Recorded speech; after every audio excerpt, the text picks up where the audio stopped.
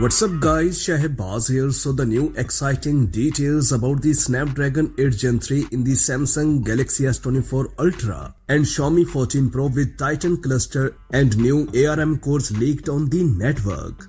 A Twitter user has uncovered exciting details about the Qualcomm's promising mobile platform of 2024, which will power upcoming smartphone flagships like Samsung Galaxy S24 Ultra and Xiaomi 14 Pro. In addition to an unusual cluster configuration with completely new ARM cores, Qualcomm apparently also does without 32-bit support in the Snapdragon 8 Gen 3 processor. Qualcomm is likely to unveil the Snapdragon 8 Gen 3 again in the fourth quarter of the year, but rumored to be even earlier than 2022.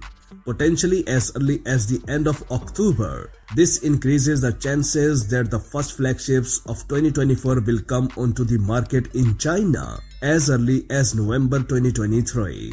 All the Xiaomi 14 and the Xiaomi 14 Pro. With the Samsung is likely to be the next with the Galaxy S24 and Galaxy S24 Ultra start the smartphone cycle. Completely new ARM cores on board.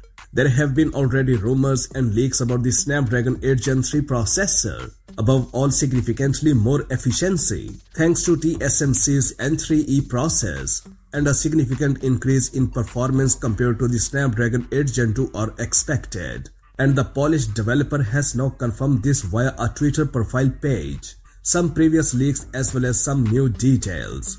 An unusual 2+3+2+1 cluster configuration has already been rumored several times, for which insider has now discovered further evidence. Accordingly, this time all CPU cores are based on new ARM designs, which the chip manufacturer will probably officially present at Computex 2023 at the end of May. Snapdragon 8 Gen 3 with titanium cores. The Snapdragon 8 Gen 3 codenamed Lanai or Pineapple by the way, the model number is SM8650, is said to be the first Qualcomm chip to use a titanium cluster, although it is still unclear what specifically differentiates it from the gold cores. More cache or higher clock rates would be possible.